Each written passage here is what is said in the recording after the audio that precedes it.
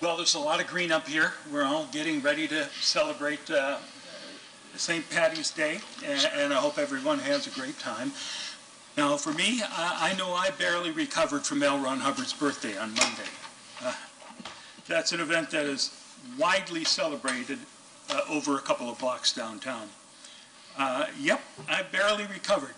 The same way Clearwater has barely recovered from Hubbard sneaking into town in 1975. I bring this up because we got a couple of unhinged emails from Scientology spokesperson Ben Shaw in the last week or so. They were really written to Tracy McManus, the reporter for the Tampa Bay Times, but Ben was nice enough to send them into City Hall as well.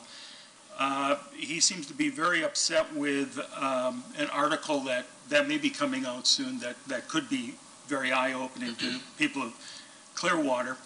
I would say Ben, who went really overboard, needs to relax.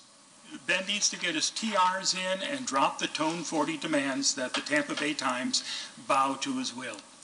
Now, if you don't understand the Scientology jargon, that's okay. The important message is that you should probably subscribe to the Tampa Bay Times, or at least be going down to the newsstand and checking to see if the articles come out yet.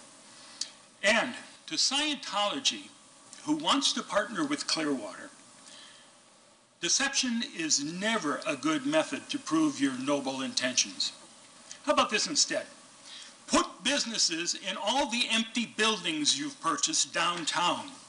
Stop blocking commerce. Give people more than a month-to-month lease in the buildings you do lease out.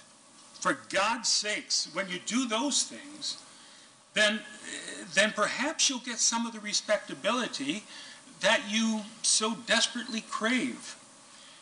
To Ben Shaw, stomping your feet and having throwing a hissy fit is not the way to go.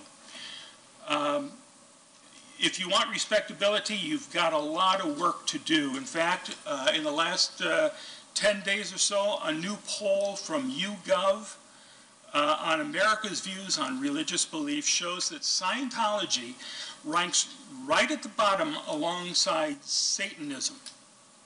I don't think that's what you're shooting for. So perhaps you might want to rethink your approach and see if you can get that to rise by L. Ron Hubbard's birthday next year. As L. Ron would say, make this go right. Hip, hip, hooray. Thank you.